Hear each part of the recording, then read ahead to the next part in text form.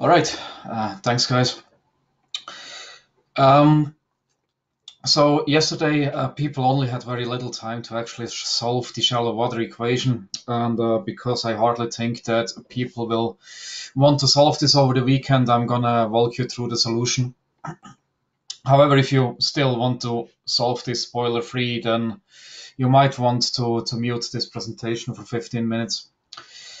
Either way, so yesterday there was a bit of confusion about the governing equations themselves because we managed to introduce one more typo, or rather, like the convention used in the software is not the convention used in the resources. So in 90% of shallow water resources, the right-hand side would both be minus here. And yesterday I told you to put the minus on the top and neglect the minus on the bottom. And I had to do this because the binder has a reference stored as a text file. And this was generated using the plus at the bottom and the minus on top. However, from a physical standpoint, this one, the bottom one, should always be minus, and the top one should be minus or plus, depending on whether the gravitational acceleration is positive or negative for you. And the driver code puts minus 9.8 as the acceleration towards Earth. So this is where this confusion came from. Anyways, we're going to publish the solution binder like around 3 or 4 this afternoon, and there it is fixed. So there you can use this equation set, and the references are correct with respect to these equations.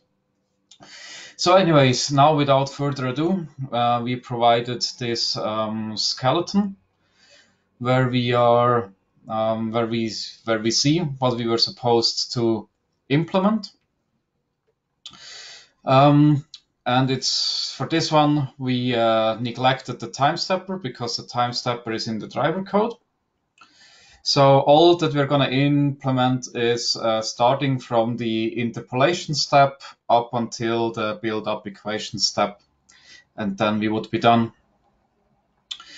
So first, to interpolate, for example, our height field onto the edges, we use this familiar sum over concept, which you have seen a lot of times now.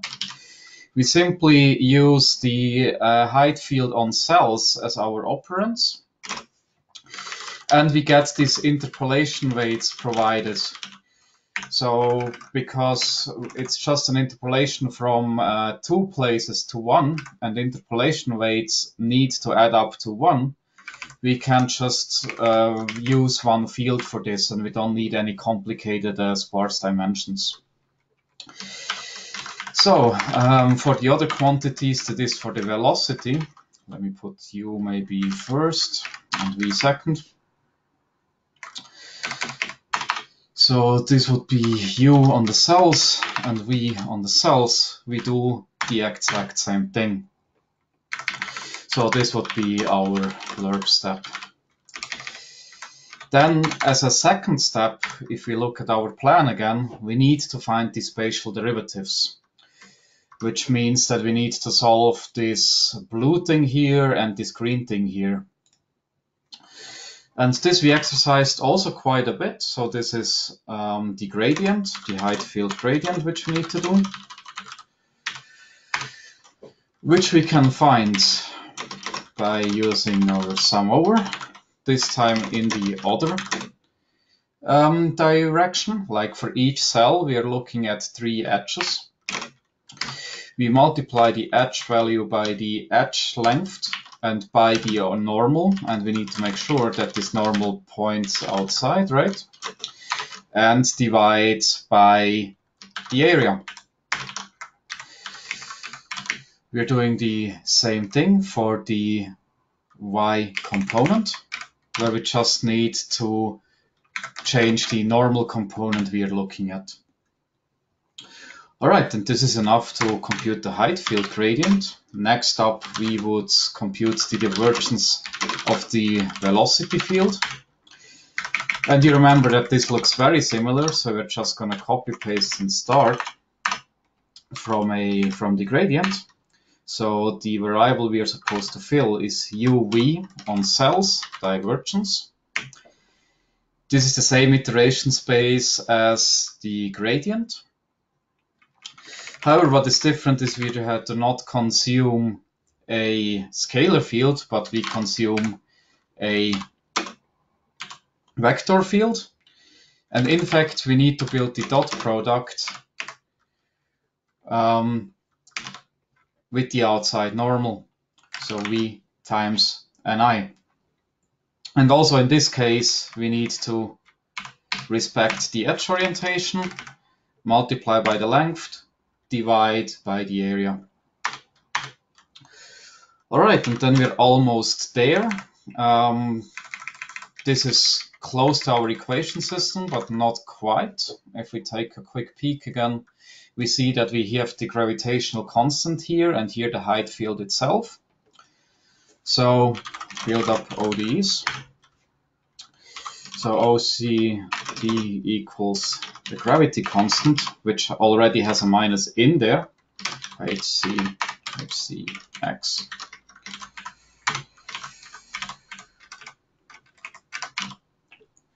Right, that should be correct. Then we have HCT, which is the time evolution of the height field,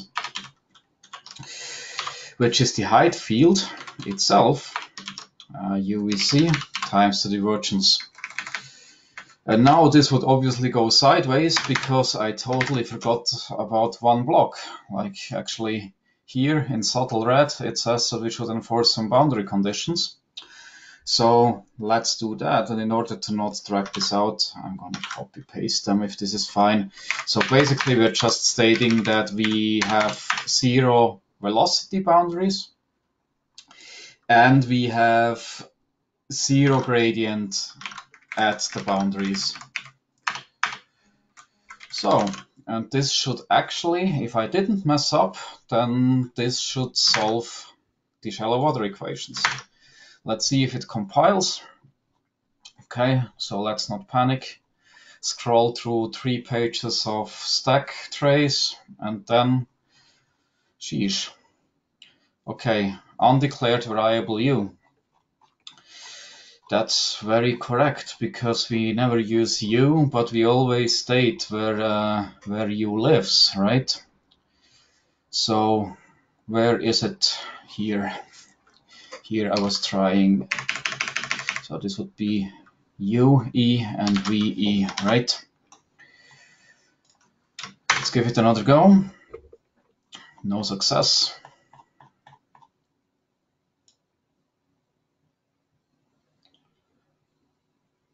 So either I made the same mistake twice or I didn't properly re-execute that cell.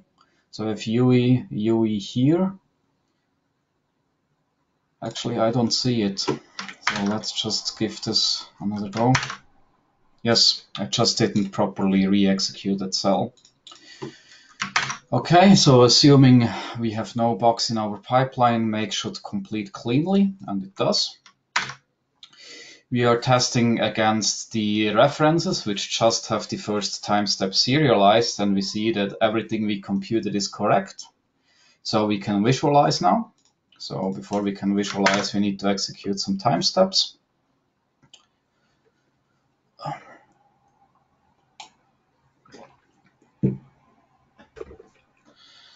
About halfway done.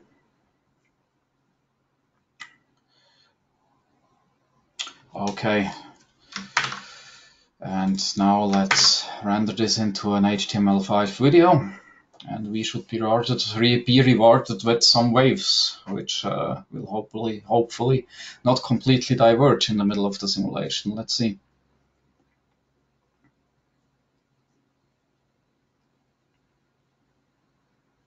Okay, so this looks more or less convincing to me. That's what waves are supposed to look like, right? Okay, and this would conclude my walkthrough through the shallow water solver. So thanks for your attention. stop sharing and hand the word back to Carlos. Thanks, Matthias. Very good. As said, everyone will get the solutions and exercises, but it was good to do this last go through with explanations. Very good. Then I propose we enter into more like the general question sessions and kind of a round table. Feel free to open your cameras if you like. If you like to talk, feel free to take the mic. If you like to bring the questions. And at the same time, we can also, there were some questions written in the doc, that's also fine. I can take those questions to people on the floor. So whichever way you prefer. And I see we have already Rupert, Andy, Giacomo, Matthias, probably missing Ben. Is there anyone else missing from your side? Like Eva is connecting, Rupert? I don't think Eva's going to be able to make it, or Sergi either. So I think Andy and myself will have to cover it. Very good. Then if that's fine, I can take one first question that Rene already wrote while we were going through the last demo. So he's asking, well, he's saying like he learned quite a lot about the DSL approaches that are running our community so far. And he's asking you developers if you could share your thoughts about how we should go in the future. Cyclone and Dusk and Dawn differ in their approaches. So do you see a chance to finally end up with one way to go?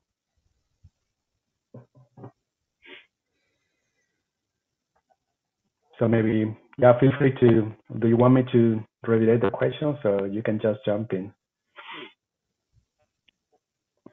Rupert, your turn. Okay, so I think Andy gave a slide in one of his presentations which sort of starts to address this problem. I mean, I think one of the points is that different parts of the community in different places. So some people in the community will be looking to develop a new code. Some people will be wanting to refactor an existing code. Some people will want to be staying with their code. So I think depending on where they are, there's going to be a different answer, at least for a while. I guess the other point is it's not completely clear whether DSLs are the ultimate future, but let's just pretend they are because we're all DSL people, so we are the future. With that, I think my opinion is that we should be looking to go for higher levels of abstraction as time goes on. So I think ultimately we should be looking at as high level as possible. So what Dusk and Dawn does, I think, is really good and really powerful. I mean, the high level of abstraction you can go, the more flexibility you have in optimizing and things like that. So the more power you have. So I'm very into declarative programming, and so I think ultimately that's where it would be nice to be able to get to. It'd be interesting to hear what people's views are about high level interfaces versus lower level ones, but that's what I think. But I think there's a very long training path to get there. So I think for a while there will be benefits in supporting existing codes and people who want to continue to do optimizations in a more traditional style, as well as the other ones. So I think it's a gradual migratory path, and it could be 10, 15 years worth of that. So that would be my summary. Thank you very much, Rupert. Maybe if I can also complement that, as where to go in the future. I mean, when we started in the project, the Cyclone and the Dusk and Dawn approaches, we're wondering about interoperability, whether we could do more efforts to really interoperate and have a unique model on intermediate representations and so on. And as you have seen that we are exploring that path, nevertheless, the redundancy of tools, because they cover completely different requirements, as Rupert was saying, like bringing people that are already existing here that are running alone, and maybe one is Fortran, the other one is more Python. But not only that, but also the methods. It's not, I don't think that that's my opinion, right? That we have proven that we can come up with a single DSL, a single tool that can support all the models that we have around. One of the problems that we are facing is that actually the diversity in discretization methods, algorithms, and so on is really large. And this is a challenge for the DSL because the broader the domain is, the more difficult it is to come up with a tool that is efficient, that gives you portable and performance portable code, and that is expressive. So I don't think we have proven that, and at this point in time, it's actually not a bad idea that tools develop, supporting or having different set of, or being in different places of the phase space of possibilities.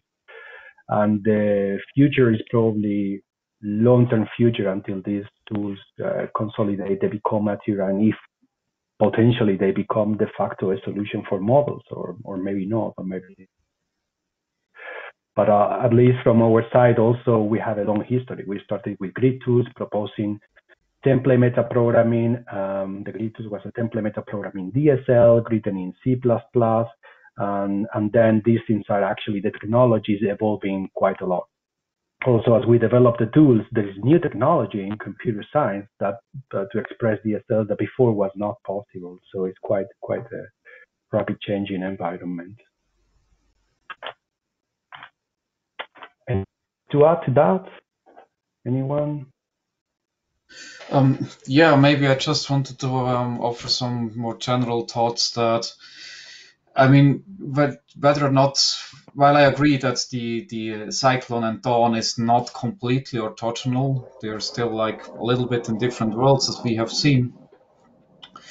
But still, if you look at the rest of the world, it's not like that the whole world converges to one programming language. Actually, quite the opposite is true. It's like new programming languages entering the game with lots of overlapping domains.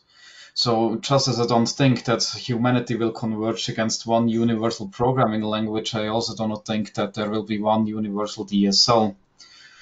And another thought, which was also just like outlined by Carlos as well, the S in DSL stands for specific, right?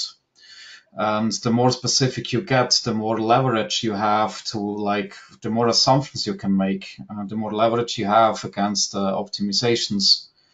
So when you go too general, you may leave a lot of the advantages that DSLs offer behind, and we would end up maybe with something too close again to the current model code, which we need to, well, write in DSL, but then annotate again, or something, some compromise like this.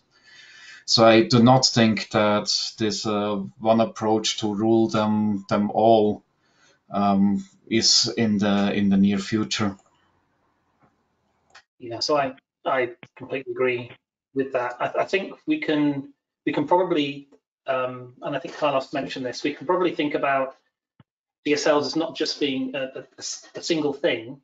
The front ends are going to be different because they're different domains. That's clear. You don't want to have a finite element front end is going to have different properties to a finite difference one, for example. So they're going to be different.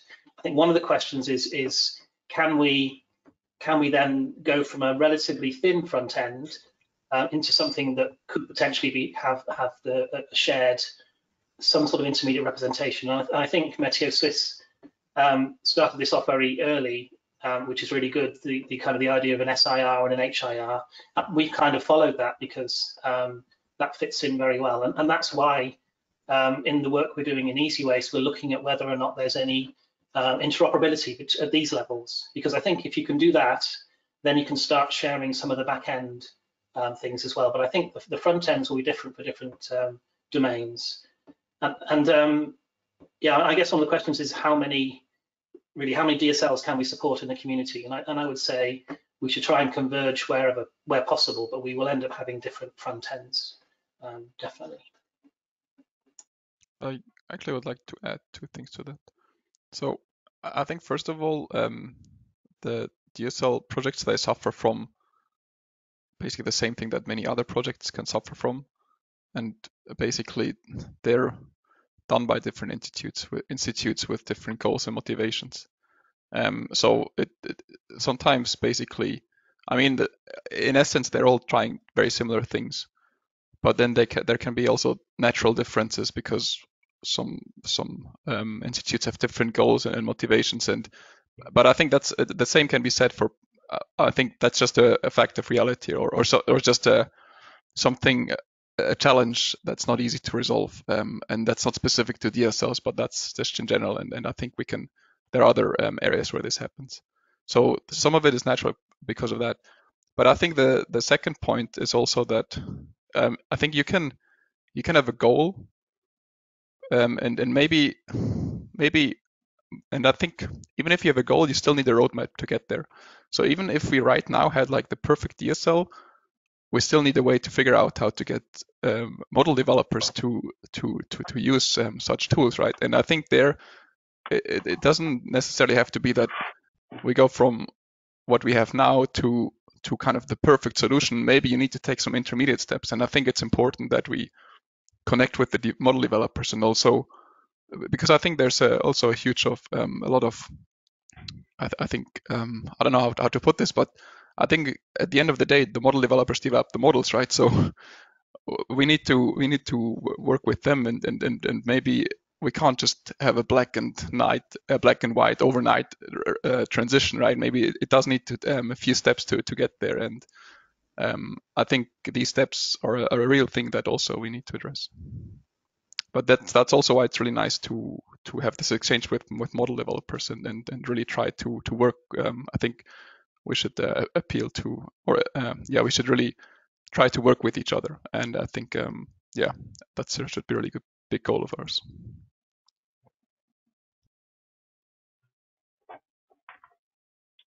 Pretty good. Shall I pick up then another question? There's another one from Sebastian. I think I was reading through, correct me if I'm wrong, Sebastian, I'm interpreting what you wrote. So basically he's saying it's about dusk and dawn. He finds the dusk neighborhood chains an elegant concept for expressing in a concise manner your code. However, he had a little bit of issues understanding the weights or some of the syntax like the weight, right? And every time he was writing the code, he had to think about what this implied for the concepts and probably not being certain that what he was writing was actually what he was intending. I'm summarizing a bit rather than reading the entire thing. So I think he's suggesting that these issues could be improved significantly by giving users an option to visualize the code reductions. So basically similar to the sketches on the presentation slide. So what I'm understanding is that if you would write the DSL code, and then you'd have a way to actually visualize graphically what that means as an operation for reduction, and that would greatly help the model developer to understand or to double check, actually, yeah, that's exactly what I meant. So he's asking if this would be an option for the future, or if people consider that. Yeah, maybe I can take this because, I mean, this is a feature which I have been having in the back of my head for a long time now, and we also briefly discussed this. And I mean, it's certainly very possible that we would just scan all the reductions which are in there, and for all of them which we find, we would, if you provide a certain compiler flag, we would dump a GraphOS file or whatever, which it can then use to look at, well, what you wrote. Yes, I think this is something which we should consider for the future, and this is also something which is very useful. I mean, so far, this is also the first time that we really had people working with dusk and dawn, which aren't like us. And I mean, this is maybe also not on the top of our priority list, because so far it's more like that you already have an existing code and you translate it into dawn. And then you would probably already have a better idea about what you want to reduce and how, and then map it, right? And it's less like that you have an abstract description of an algorithm and you need to come up with the Dust code. So there it's maybe not as crucial in that perspective, but still useful. But yes, I do agree, as soon as you have a neighbor chain longer than, say, 3 or 4, if I would need to implement this in Dusk, then I would make a picture first on my nodes, right, to see what's going on. And yes, I mean, you have seen that also the tooling during the exercises, that the error messages aren't nice. Sometimes it tells you the error is at line -1. So especially in this ecosystem stuff, in this tooling stuff, we see a lot of room for improvement. Yes, there you're absolutely right. Thanks, Sebastian. Nice suggestion. Maybe I can hook you in to say, well, I will give some final remarks, but there's going to be some communications on email back to the participants. And I'd encourage here the developers to suggest a way to, I mean, for sure, all the participants are going to have very valuable feedback to you guys in like things like that. So you can think of how you go back to the participants asking, like, how do you provide that feedback? Do you have public repositories where you are developing, like maybe like in GitHub, or I don't know. You can suggest to use issues or to recommend people, or maybe to directly contact you. But we will do that for sure to collect all this feedback. It's probably fair to say that it's the first time that we're exposing these tools to a large community. Then let's gonna pick another question. Now is Gis asking, like many ESMs, time integration algorithms involve solving some linear system at some point, and often one uses external libraries or packages to do the algebraic work. So do the DSLs address this step too? Or is that be left out for the driver code external to the DSL?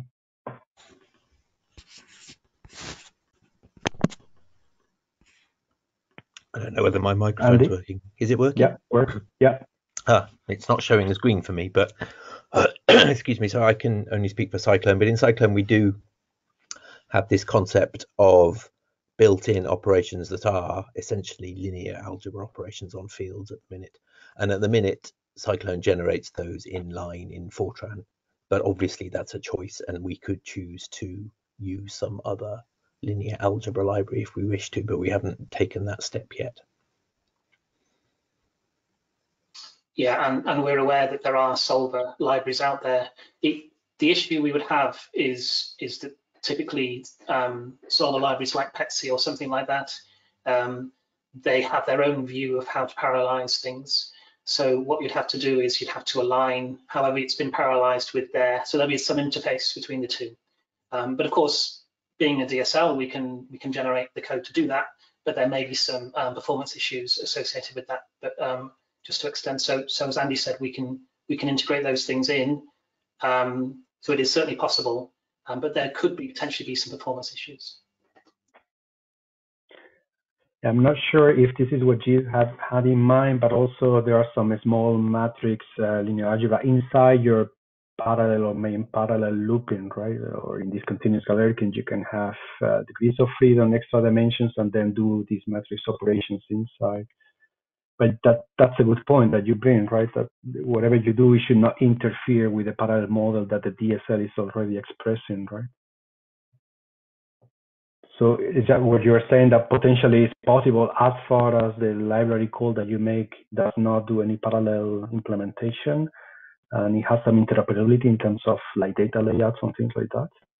Yeah, I was saying that we could recognize a call to a library because we're Fortran, and I mean you can write it whatever way you want to, but we could recognize that and then call the library itself in the appropriate way. Andy already said at the moment we have this concept of built-ins, which are things that we already recognize and we generate the code for them. But we could, instead of generating the code for them, we could link in with an existing library and recognize that. So that would mean that no one would have to write any code. They would just write the interface to the library, and then we would make sure that that it interfaces properly between previous code and the library code. Mm-hmm. Any answer for the Dask and Dawn environment? They're probably different. Yeah, I think maybe one could think also of writing the library in the DSL. So maybe we could do that as developer of Dawn to just maybe provide the operators that you wrote in the exercises as a library that you can reuse, for example, and thus making the language more complete, and yeah, share a lot of code. So also, yeah, there is this possibility, if you are more inclined to use libraries, to use libraries within the DSL. Mm-hmm. Yeah, So so probably go ahead. sorry, I mean, I don't really see that like linear algebra libraries are going to be rewritten in Dusk, but maybe wanted to stress the other possibility that even now we are supporting external function calls from within Dusk. So yeah, I mean, these things do not need to be mutually exclusive, in my opinion. Maybe a related question, right? Even more fundamental, probably. Why DSLs are not just libraries? So you have a problem, like BLAS is providing solutions. Why not providing a library and just calling that library?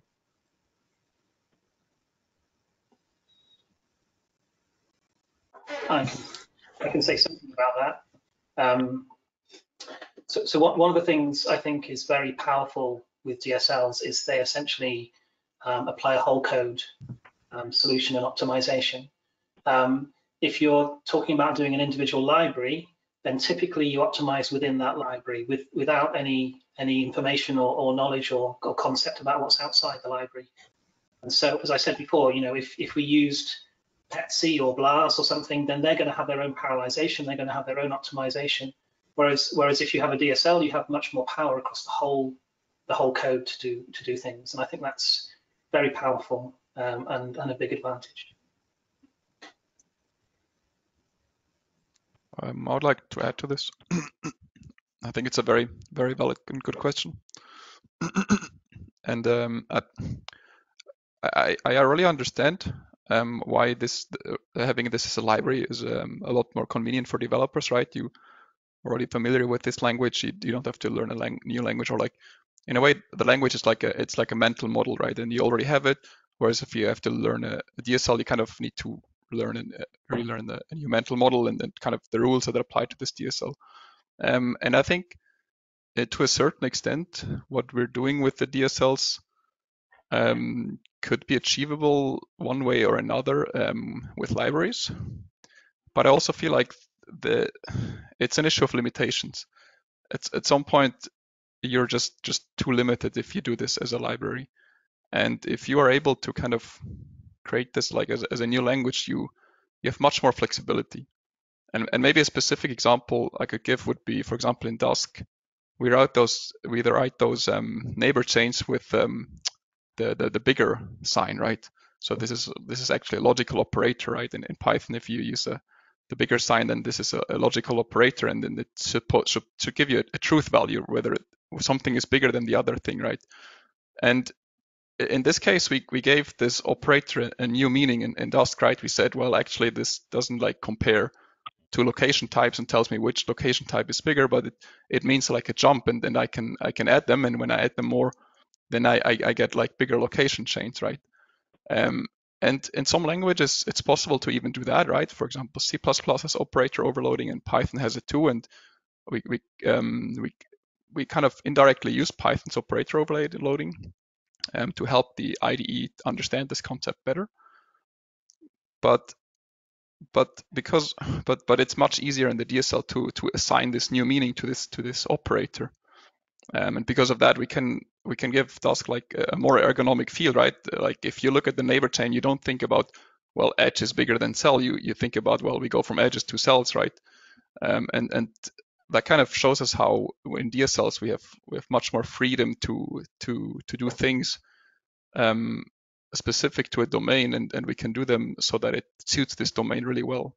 And I think that's just I think that's a really big trade-off between libraries, which allow the original developers not having to change their mental model, versus DSLs, where we have a lot of freedom to add language constructs that suit this domain very well, and that overall will give will give much more freedom with respect to what we can do with optimizations and how we can express these domain-specific things such as neighbor chains, and there's many other examples that we can create language elements that express these concepts very, very well. And maybe to go a little bit further, because I think one issue with dusk and dawn is kind of always the question of, well, do I have to rewrite my model? You know, do I have to like delete all my code and then I have to add all this other code that is in dusk and dawn, right? And I think that's I mean, a very valid and legitimate concern in my opinion. And I think there it's also it's really hard to give a good answer there, because on the one hand side you want to have this high level expressions where you get this performance portability on different hardwares, right? On the other hand, well, how does that work with existing code, right? And I mean, you could ask yourself, well, okay, where do you put the dust code, right? Well, you can create a new folder, put all the dust code in there, right? Now you have two versions of the same code, one dust and one what you had before. So you have two co-clones. That's not good, right? So what you could do is, well, we could add all the dust code and add it as comments inside of the existing code, right? And I think like that's kind of the approach of directives, right? Like OpenACC and OpenMP, they're kind of part of the code, but they're kind of also comments, and so they're kind of inside the code, but they're inside of the comments. But then you kind of already go a bit the directives approach, and all of a sudden you have like the thing with directives is that you have one code, one text file, but it's actually multiple codes, right? And then it's really hard to kind of maintain this. And if you do it in comments, I feel like it's very questionable whether that would be really beneficial.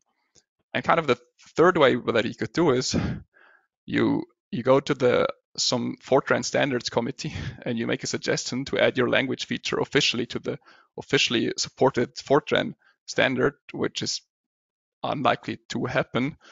And I mean, that would be the most integrated approach, right? Where you actually say, well, I take actual Fortran, and now neighbor chains are like first-class citizen in Fortran code, and reductions are first-class citizen. And then, well, then you can rewrite your Fortran code with all your new added standards. But that's also, well, yeah, I mean, it's questionable whether that's feasible, firstly, and secondly, you kind of, well, then you kind of added your DSL a bit to Fortran, and you're kind of back to writing a DSL in some way.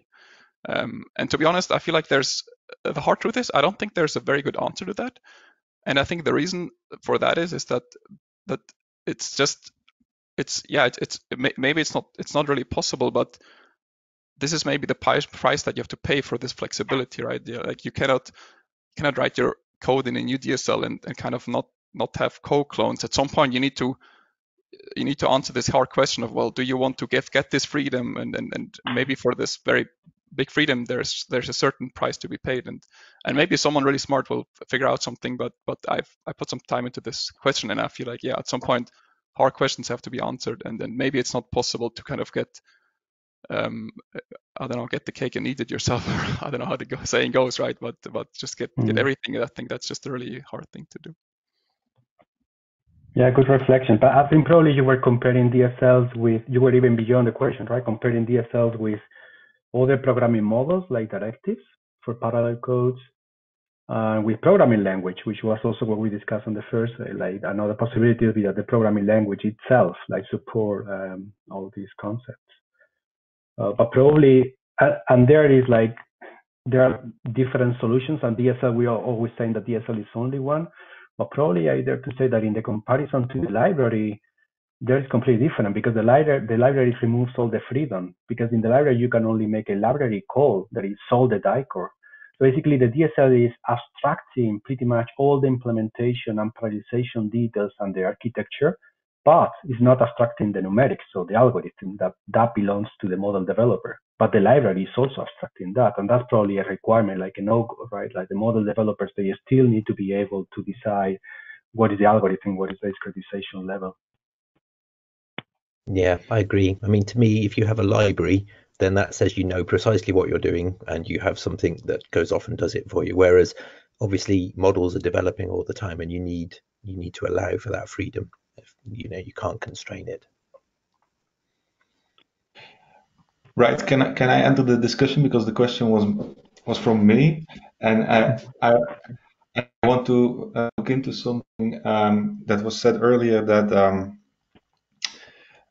maybe the biggest problem for me wouldn't be to start rewriting the model. The biggest problem for me is more that you put your code into a black box that, well, it seems like a black box that produces new code. Whereas in the library, well, if it's open source, I can click and see what goes wrong, for instance, or why it doesn't perform, etc. And that scares me a bit with the DSLs, that the code generation is kind of feels a bit like a black box, and you don't. I'm scared that at some point I don't know what is going to be produced, why it doesn't work, or what. So that more of debugging purposes, so to say. Yeah, So debugging comes up quite a lot. Obviously, we've given presentations, and people also think it's magic as well. They think we're doing magic by generating things out of nothing. But of course, none of that is true. I think from obviously it's different between the two DSLs, but from Cyclone's point of view, we are reusing existing code, and we are generating Fortran, which is it's relatively, I would say, relatively clear what it does. It's relatively traditional. Whether that's a good or a bad thing, we can argue. So and what you can just output, and in Dawn you can as well. You can output essentially vanilla code. So and then you can layer on the optimizations afterwards. So obviously, if you've got lots of optimizations in, it's going to look very different. But if you don't put those on, it'll still be a functioning code, and you can see, and that's easier to understand and look at. I think that's at least partially an answer to your question. And also, can I ask, maybe send a question back? Like, I'm not sure about if the library solution allows you to have more control over it, because I don't know, at some point we were trying to debug something for our system on the MVAPage library, and it's a library, but it's so low level, it's so attached to the hardware, and we are all relying on MPI, right? And if something goes wrong, and things go wrong sometimes, and there are bugs, and yeah, you need like a really strong support and vendors to be involved. And Definitely, of course it can be a pain to debug to debug a low-level library. I fully agree.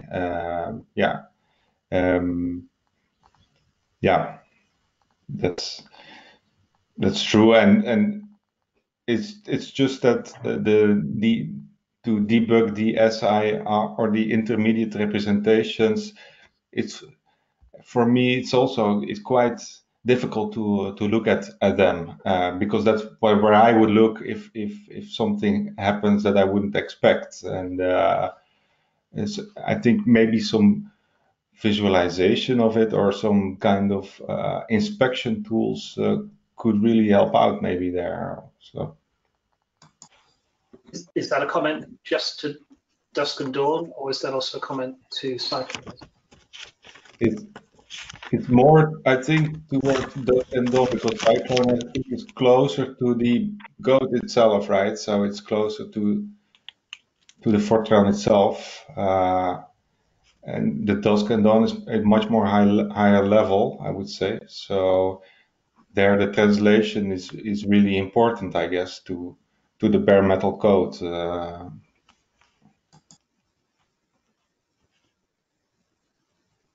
Yeah, it's very good. It's really good point, right? Also in lines with the previous feedback that we got, like some visualization or some tooling, right? Actually, to help the developer will be essential.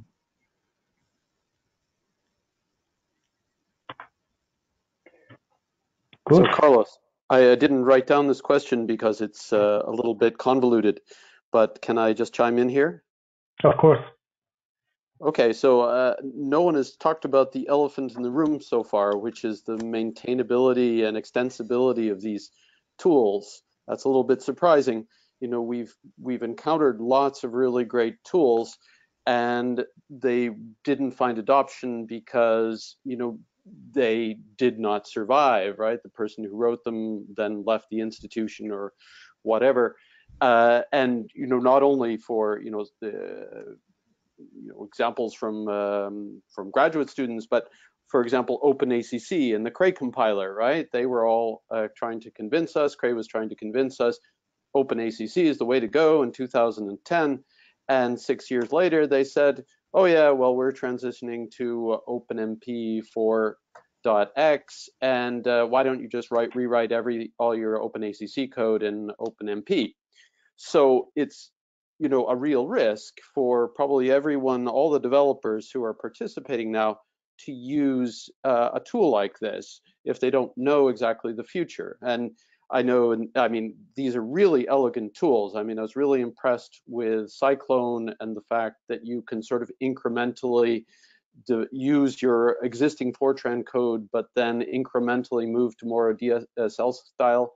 And of course, I think everyone agrees that Dusk Dawn is a really elegant way to work on unstructured grids.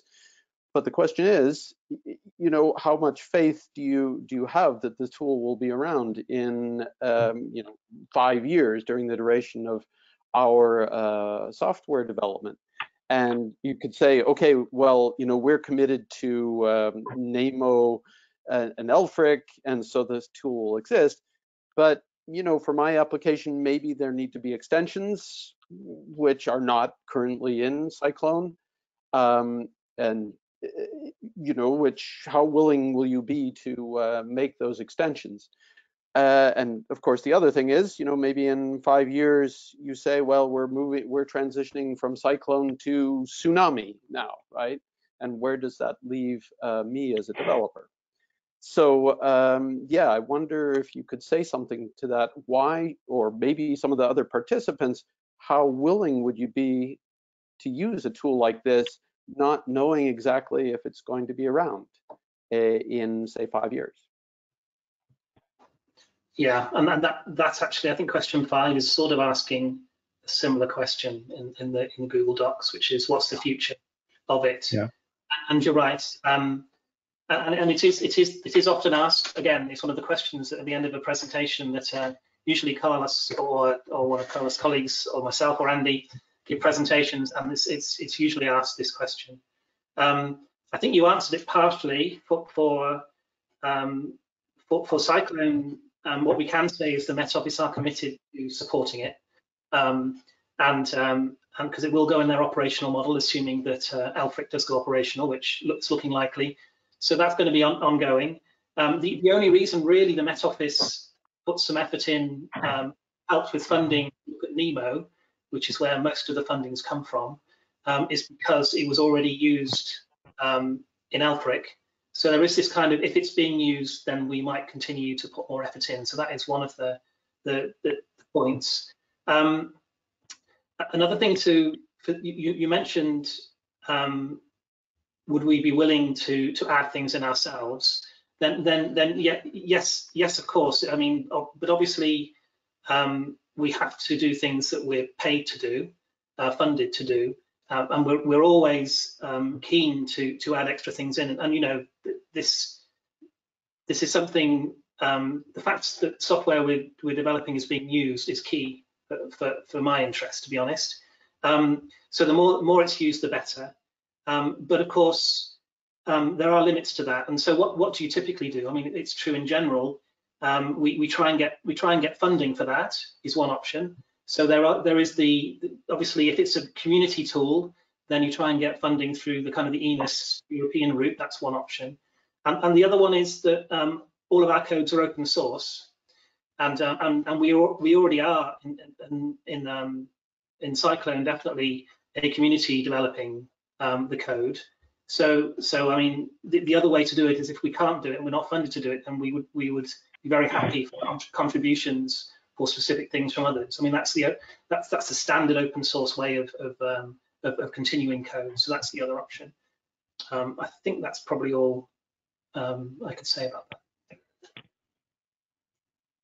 So let me just add to it to maybe provoke the Dusk Dawn people.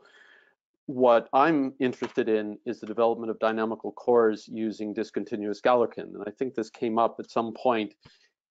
You don't have the support in there for these elemental operations, right? These little linear algebra operations, but of course you could put it in.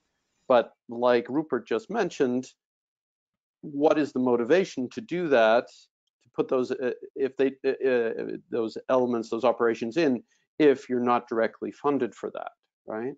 So maybe that's a question for the Dusk and Dawn people, how they see the extensibility of Dusk and Dawn.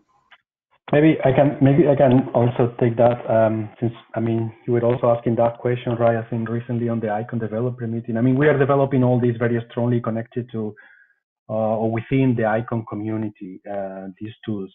First of all, to be able to build a demonstration for a model, a real model that is put in production. I don't think that we can say that we are at the place where we are offering the tools and the DSLs to the community to start using it, right? And to engage into and to start porting models and even more to put things in production. I think that's still a long way until we are there. For sure, in the ESiWACE community, we promote that. It's very essential that the model developers and the community is engaged and involved in this, so that this feedback that we are getting here, for example, is essential. It's just for the developments of the DSL itself and to start paving the future for what it might come. But the model for maintenance and long-term maintenance of these tools is not there yet.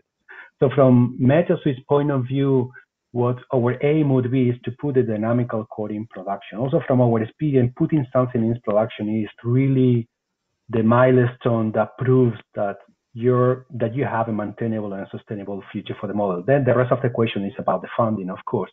But until you don't have things in production, then you have only a demonstration. And as you were saying, right? I mean, many things when you have in production and there's a request to do something, or there is the request to solve a bug, that has to be solved in a production kind of timeline. So this is why it's so essential. But at the same time, we constrain it to the configuration that we are aiming at putting in production. Because if you attend to requests that are coming from different models, then the things really diversifies a lot. And the effort that takes to maintain the tool when you have these continuous Galerkins and you have finite volumes and you have different meshes, it can be considerably large. So for that, I completely agree with you. You need a business model. You need a model for the future to maintain and sustain these tools in the long term. And I completely agree with you that rewriting a model will take at least, a model like Icon at least will take 5 years. So you only do that effort when you know that the basis of the tools are solid, that they are going to be available in the future with a proper business model. I don't know if that's answering your question, but basically, I'm saying that is not contradictory with the fact that the community should be engaged today. That doesn't mean that your production codes need to be ported today, but somehow the community needs to engage into the development phase of it. Otherwise, we will get something that has not been following really the requirements or the feedback of the model developers. But that doesn't mean that, again, Dusk and Dawn is today at the point where we would like to offer it to people, so that people can use it, but there is not yet a support model. It's open source, so if people is really interested, they could hook into and then provide funding for extending it and for complementing all this. The team is very open to that for sure as an open source development. But there is no guarantee to support, for example, these continuous Galerkins or other things that are not in the current roadmap. So what you're saying is you're limiting yourself to Dusk and Dawn being the Icon DICORE tool, basically. As a demonstration, right? As a demonstration that could in the future lead to a more general DSL for the community that can be used. But also from our experience, like starting with a really broad set of requirements, trying to support everything, it's a really challenging model because again, probably you go more to a general purpose solution, and probably the effort is like around 30 people and several years, right, to provide that. So the other point I wanted to bring up, and then I'll shut up, I promise, is to look at the model a little bit more holistically. And we have physics, we have interpolations, we have post-processing, we have I/O, we have advection, as well as the dynamical core, right? And I think in the case of Cyclone, I sort of see it, right? That, you know, you can incrementally, you have all your Dusty Deck Fortran code, and you can sort of incrementally move that parts of it to a more DSL-like approach. So I think I see the idea in Cyclone. As far as Dawn and Dusk goes, you know, it's a very elegant tool, but what are you suggesting for the other components? And we can't say at this point, oh, we'll just implement those in OpenACC or OpenMP 5.x. That worked maybe 10 years ago, but no longer, right? So we have to think of the entire model. What would you guys, the Metier Swiss guys, say to that? I think I probably refer the question to Giacomo, but let me clarify one question also, probably so that the Cyclone people could hook into. I'm not sure, is it different? Because also Cyclone is a DSL, so you need to respect the model of the DSL. For example, what do you do with data assimilation if you don't have OpenACC? And then probably prefer so that people can answer, Giacomo or Rupert.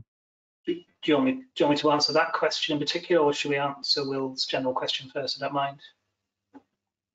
As you prefer. I think there was a direct question to the integration of Dusk and Dawn for Giacomo, but the other one is also for you. So you could go ahead, Rupert. Okay.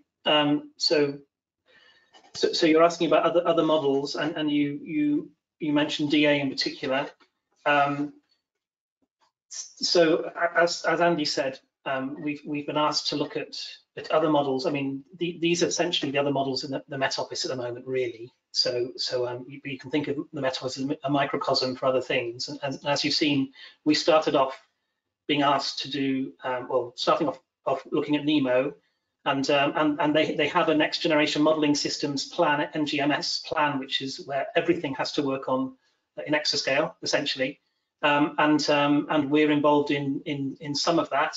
And as you can see from what Andy said, a number of the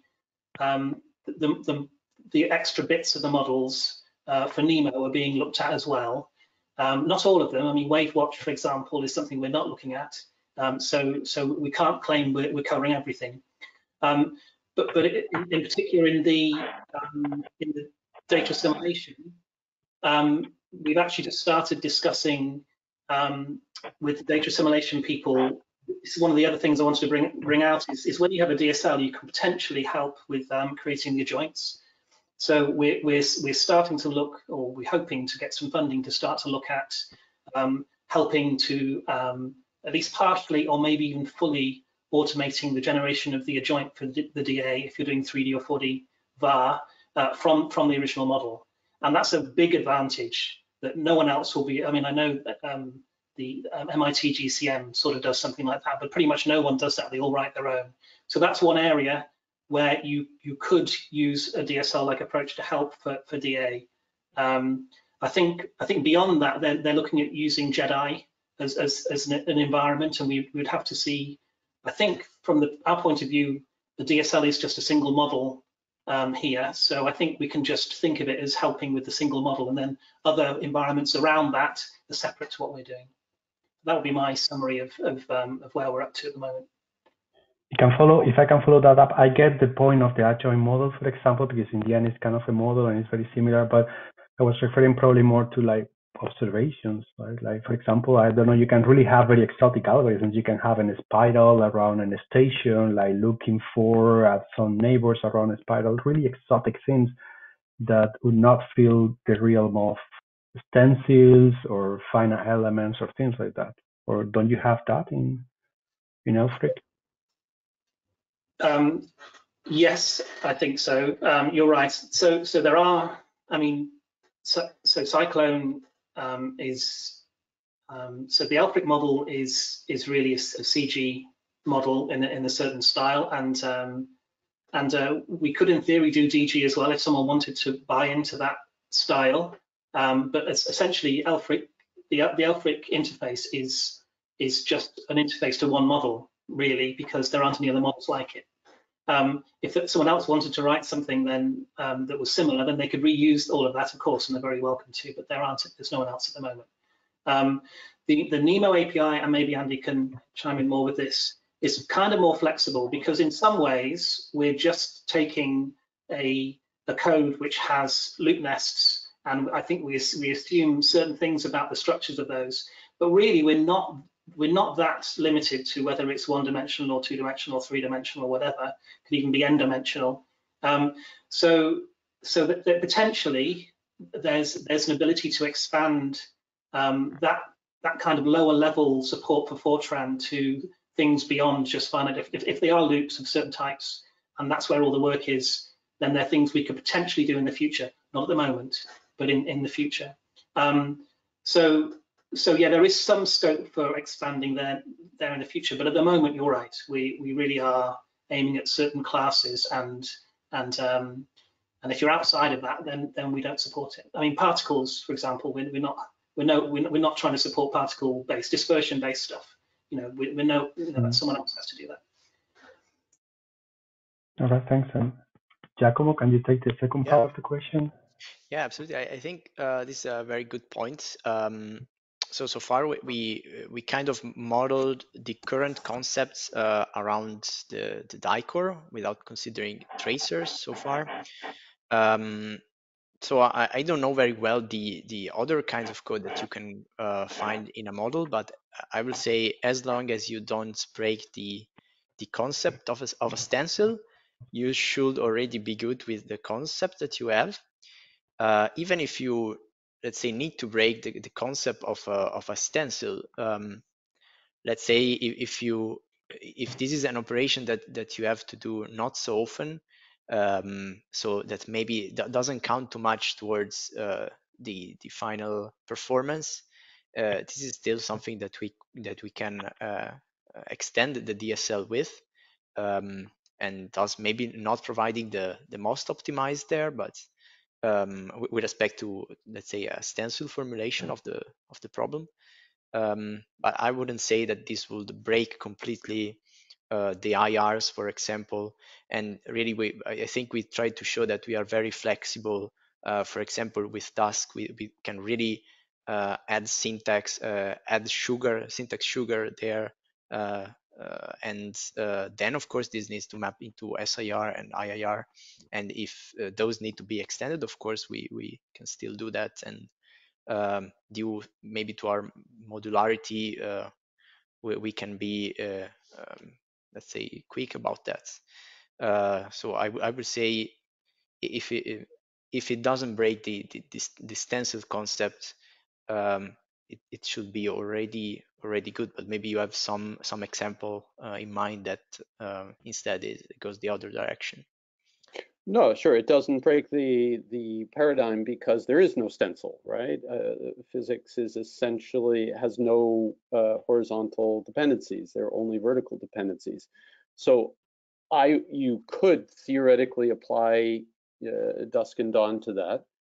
The question is, do you want to, or should there be some other concept which is more designed for physics? For example, there's this claw tool, right? And you can make single column abstractions with this claw tool. Now, aesthetically, I would think that's a more appropriate tool to implement the physics, but maybe you see that differently. Maybe you want to do dusk code for the physics. Is that what you're suggesting?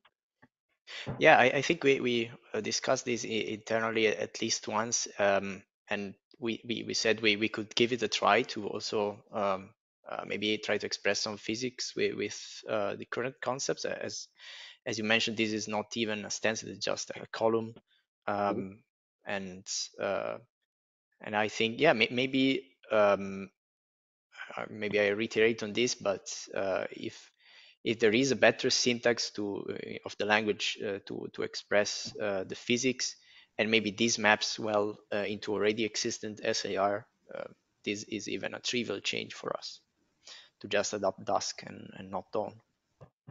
I mean, also you were bringing, if I can hook into here, I mean, you were bringing Will in the question, right? That one of the critical points, like Clore relies also a lot on OpenACC or any other programming model, right? And the question is also what happens in the future. Yeah, we always hope that there is going to be some kind of directive-based approach in the future that will work, and that approach should be sustainable.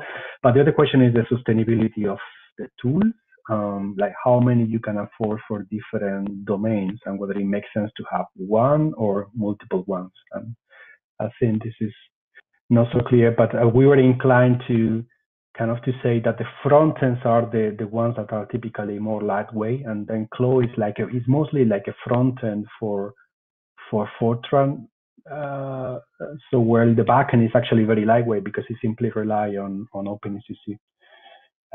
It would be possible to have to envision the current form of it, Carlos. I mean, there's been a lot of discussion for multiple backends to Claw, right? That's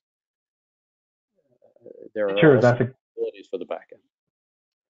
Well, that's what I'm saying, probably, right? That you could imagine a model where you have a front end that is similar to Claude that exposes column-based abstractions to Fortran, and the backend could be the same thing. But then my question would go back like, why do you need multiple backends if a single parallel model is actually valid for the patterns that you encounter in the physics and the patterns that you encounter in the dynamics? So the physics is only a subset of the dynamics. I mean, from Cyclone's point of view, Clore is much closer, but it's quite similar in some ways. And in fact, we did spend quite a lot of time trying to integrate Clore and Cyclone together. We were going to use Clore's internal representation instead of our own as a kind of the means for doing optimizations. The reason we didn't end up doing that is because it is sitting in Fortran. And for our needs, we needed to be, it was beneficial to be a higher level. In fact, we needed to do that for a particular project actually. But I mean, I think in general, it's better to go language independent if you can, because I think there will be some C++ solutions out there which might be at least as good and maybe give us more portability in the future. So I think that's why we ended up not using Clore. I completely agree that Clore is a great tool and could be sustained and used for physics. And in fact, I think that's the current main thought by the Met Office at the moment for the physics. If not, it's possible Cyclone could essentially try and replicate in some way what Clore does. And that might be something that we'll do. I mean, we already do use Cyclone to call the physics. So Cyclone is being used in the physics. It's the whole model, not just a dynamical core. So that's something we could do. But I do agree. I think for physics, having a code manipulation tool at the moment is a good idea. I don't really think that having a DSL there's a short-term answer to this. I think it's possible, but it would require a lot of work and a lot of development. I think we should be looking at supporting what's there now. And I'm glad Will's nodding because I mean I agree with him.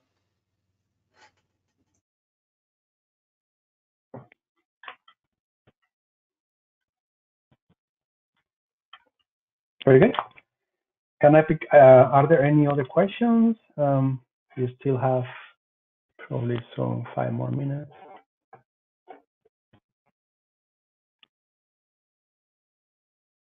I think I also would say that like comments and feedbacks and suggestions are very welcome as well, right? I think also just having this be like a discussion round and not just a Q&A, just so everyone knows. But sorry, I think Rene, you wanted to say something. Yeah, Will already asked that, but I think that wasn't really answered because at the end of the day, the climate scientists want to have their grip files or netcdf files on disk, and I can't see right now how this is achieved. And as Will stated with the Cyclone, I see the way to that, but with Dusk and Dawn, I don't get it for now. Can you elaborate more the question? What do you mean that at the end of the day, you need the data, right? You run your die-core and assume you have your physics also written in Dusk and Dawn, but at the end of the day, I want to have, or the climate scientists want to have the data, the solutions written into files. And so it's the question, the link to the I/O library in this case. Maybe I can briefly comment because we started exploring the option of CDI and NetCDF for as first for debugging purposes. So basically having in a serial format serialize our fields. Then we went for a quicker way, but I think we still have in mind to explore that. And I would say it is very well possible, although of course there is no implementation so far to have as outputs to let's say introduce in the DSL a simple serialized deserialized call. I would think this is not at all a difficult objective. But this would be like for like helping debugging, visualizing, and all that. But I think the question of Rene is probably like, how do you go about bringing this into a model with all the functionality? And this, I would say, is probably the same separation of concerns that we were talking. Like, it depends on what are you targeting with the DSL. With the DSL, you are targeting the die core. The rest of Icon is the rest of Icon, right? Physics can be remaining in Fortran. And the IO library is CDI. You use the same IO library, and the communication library is the same communication library. So the communication, IO, they are properly solved by libraries, and you don't need a DSL for that. The DSL is just a replacement of the computations that they need to run on different architectures. So IO is not something that runs on a GPU, for example. So there is no innovation or no change in there within a model. And what you could imagine is that the DSL could eventually replace the die core, and then the rest of the model infrastructure could be similar or different, but designed in a similar way.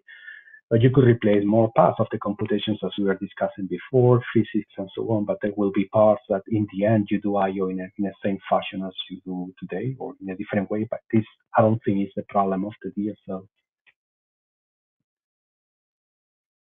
Maybe to illustrate the problem with some of the issues in Icon, you're right what you say about the IO library. That will be the same IO library, but there are considerable amounts of code which are not part of the physics, not part of the dynamics or the advection, where, for example, the fields which are on the device have to be moved to the host.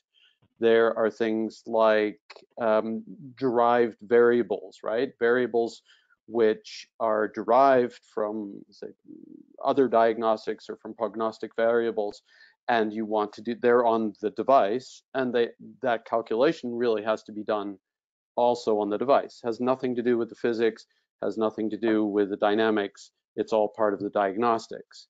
So there, Rene's point is good. There are going to be large parts of the code, not maybe the IO library, but things close to the IO library, which have to be implemented on the GPU also, right? On the device also.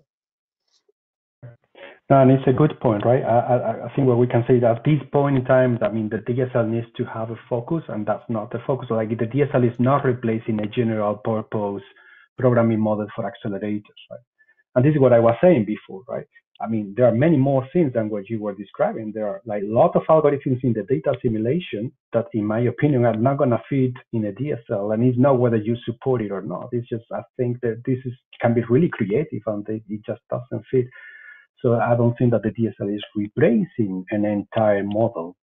Maybe like an ecosystem, like could do not a DSL, but a DSL combined with library, combined with another programming model.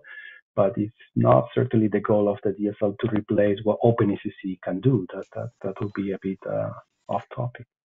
But that's the point. We don't want to just say, oh, we'll do the rest in OpenACC, because OpenACC has its own longevity issues. So we have to think of perhaps other tools to do these diagnostics, to do other tools to do the physics. And I think we shouldn't lose sight of that. I mean, this is a great tool, dusk and dawn, but perhaps we need another tool to do the physics, or yet another tool to do the diagnostics. Sure, absolutely. Or a general purpose programming model. Maybe OpenACC doesn't exist, but there will be something else. There is also many other programming models we did not discuss. There is Cycle. There is there are really options out there. But the point of the DSL was also the portability and performance portability, because the particularity of the DICOR and the physics is that they are really expensive, and this is where you want to get most of the time, so that you compute a model efficiently, fast, and you can go to the exascale, right? That's the main point, and then you can relax a little bit more of your constraints on performance portability for other aspects. What you want is sometimes to compute diagnostic, but they are very cheap. Sometimes they are even 2D computations, so you don't care so much about the performance, and then you can use other stuff. They're mistaken, Carlos. I mean, the diagnostics are not necessarily cheap. These derive variable calculations. They have to run on the accelerator. So that is not correct.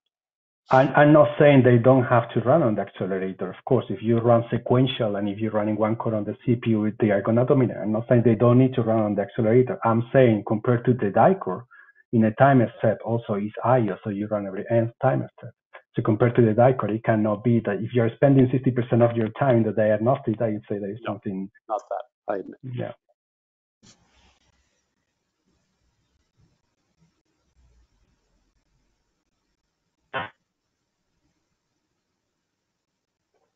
Any other questions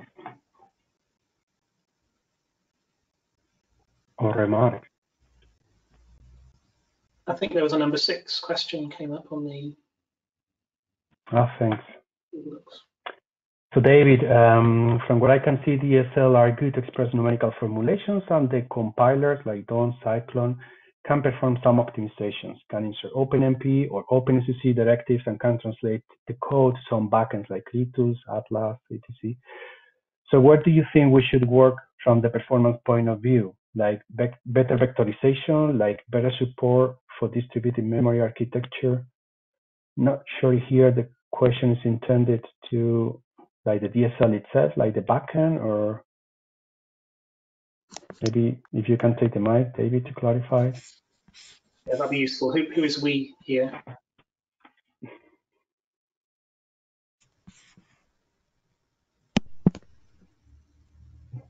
Yeah, do you hear me? Yep. Hi. Okay, yeah, I was wondering what we can do to optimize generated code and to support distributed computation like MPI on multi-nodes or multi-GPU. Do you think we have to work on the backend, or do you think it's easier to introduce this kind of thing in the compilers? I'm not sure I'm clear, but. Rupert, you wanted to answer?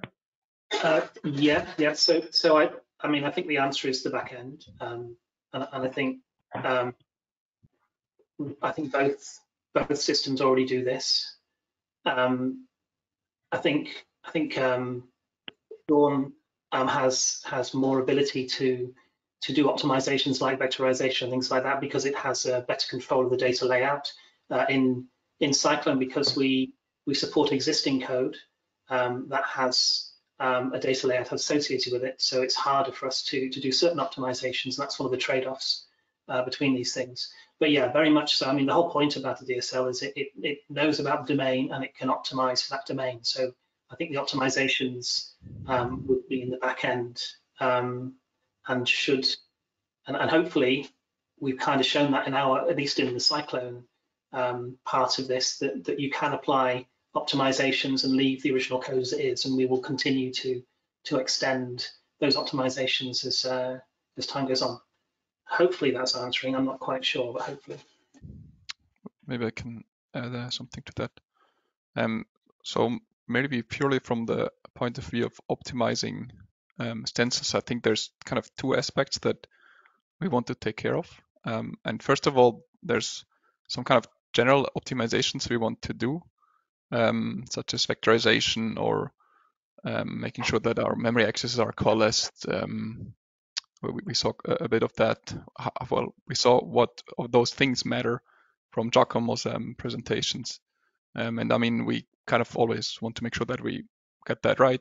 And the thing is, this is not like, this job will never really be done, because new GPUs will have new features, and they have different sizes of caches, and they have different rules of how the memory gets transformed. So you always have to put some work into there as new hardware comes up. And those are kind of general optimizations where you always have to spend, or where you always can improve, kind of. And the second thing is also, there's these optimizations which are very, very specific to stencils. And an example would be stencil inlining. And that's a very, this stencil inlining, it only works for stencils, right? If you do matrix multiplications or other linear algebra operations, then stencil inlining, if you were to apply it analogously, you would probably trash your performance completely, right? And when it comes to optimizing stencils, the research is not done there either. I think there's still a very active field of research where new things get figured out. And maybe to make this a bit more specific, so Giacomo showed us, like, there's different ways we can optimize it, right? There's different transformations that we can do. And when you write your stencils, the compiler sees the stencil, and now it could do maybe 10 different transformations, right? And kind of the order how you do them, it matters. And like, you don't just kind of monotonically increase the performance with every transformation. At some point, there's like forks where, well, either you do one transformation or the other, but you cannot do both together. And deciding which transformations to apply where, it's a very, very hard task. And traditionally in compiler design, and this is also true for compilers like GCC or LLVM, and like kind of the popular compilers, traditionally this has been done by kind of heuristics, hand-tuned by compiler engineers. So in a way, there's like some arbitrary choices being made that people figured out kind of work out well in practice. But these are really hard choices, and maybe to add on top of that, there's like also, for example, research being done to apply artificial intelligence to that, to make better choices with these, to make smarter choices. And then this is a very active research area, and I think so yeah, on those two both levels, on the kind of the stencil specific level and on the general kind of, let's say, GPU level, in our case, there's active research in both, and there's always new things you can do, and I think it makes sense to do that, because at the end of the day, that does improve your performance, and that's very beneficial. Right. Thank you very much. Then I suggest, well, if there is interest, we can continue, but probably we should start closing the session, and indeed the whole week is finishing here. Someone has something pressing, just shout out. Otherwise, I'd like to say you guys did an incredible job on the tutorials. I mean, I think everyone appreciates how much work goes into those tutorials, and you did a really phenomenal job preparing them. They were really interesting. I learned a lot personally. Just wanted to say that. I'm sure the others feel the same way. Thank you, Will. Yeah, thank you. Was that just for Dusk and Dawn and Cyclone was rubbish, or was that for both of us? You don't want to ask questions like that, Rupert. No, I want to know. If we're rubbish, I'd like to know. Yeah, thanks for the feedback. Certainly appreciate it. I also wanted to say something the same lines. I did not prepare material, so I can say that. But I have seen it actually, how much work they put into it, and I mean, these guys are fantastic. They are mainly developers, and normally education is probably the least priority, though it shouldn't be. But I'd say this time they really did a fantastic job in trying to make something didactical, imagining like the people they were teaching to, and really, so that's really worry about the quality of the material, and so that the learning experience is actually also fun. So thanks a lot to all the speakers, not only for the week that you took in here, but all the work that you did while developing the tutorials and on all the material. Then thanks also a lot to DKRZ, to Dela, to Claudia for all the support. It went like super smooth, no technical problems, even though we are all remote and online. It was really fantastic, all the support that we got. So Yeah, exactly. Big applause. Thanks a lot for making it smooth. We hope that the recordings actually work, and that was the idea, that you you again can, yeah. Hi, Della. We didn't see you. Hi, Claudia. So we hope again that this is working, and if so, the idea is that we will put all the material, so the slides plus the videos, online. They will have to go as open educational resources, so something like Creative Commons or freely available, so that you can also go back to it in case you want to, I don't know, repeat or learn something. I think all the whole environment is gonna be around for some time, like the software stack of Cyclone and Daskandon. Eventually, I guess this is like a frozen version of the code, like Jupyter notebooks or the versions that you got for Cyclone. Eventually, this is not going to be maintained or to be seen, so eventually it might stop working, but for some time you will have it around. And in the worst case, those tools are going to be continued developed, and they are open source, but the only thing is that you need to replicate the environment and compile again with your tools on your own, right? I'm talking about the environment itself that can be obsolete at some point, like the Jupyter notebooks. Good. So again, we will reach you out with an email. First of all, we would like to send around a survey. It would really help us if you give us some feedback about the training, since potentially we will repeat that in other contexts or to other people. So it would really help.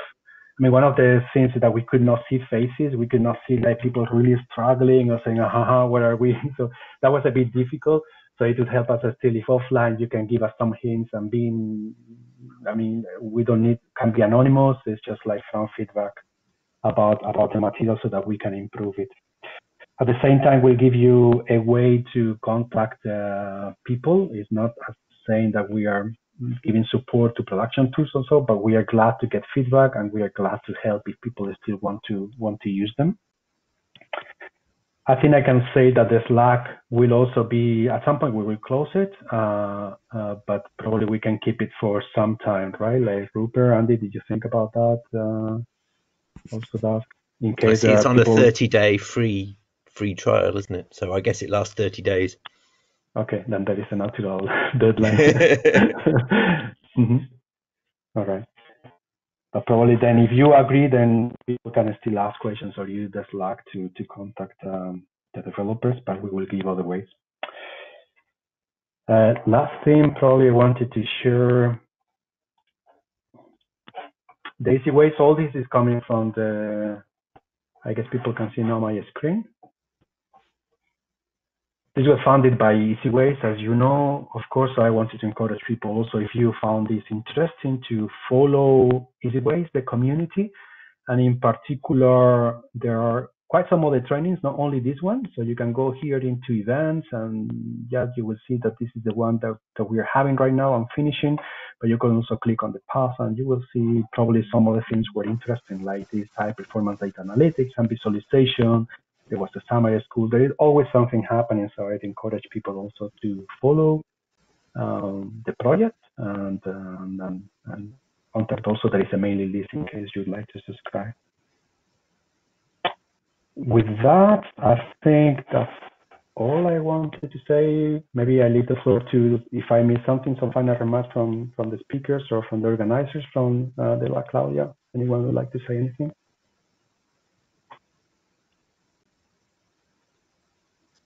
No, Maybe also. We are good. Just want to say thanks to everyone for attending. I know you're thanking us, but without you, it would have been quite an empty thing to do all these tutorials and not have anyone. So, thanks for sticking with us, and we hope you've enjoyed it. Thank you. All right. Yeah, thanks for the great audience. I hope we stay in touch, and it'll be exciting to see what the future brings, right? Fantastic. Then thanks everyone again, and I think we can close it here. I hope you really had like an interesting and fun week, and now you deserve actually the weekend, the beer, and take some rest. Thanks everyone. Then we can close. Thanks. Thanks everyone. Thanks. See you guys. Nice Bye. Bye. Take it easy. Bye. Bye. This conference will now be recorded. Sorry, that was me.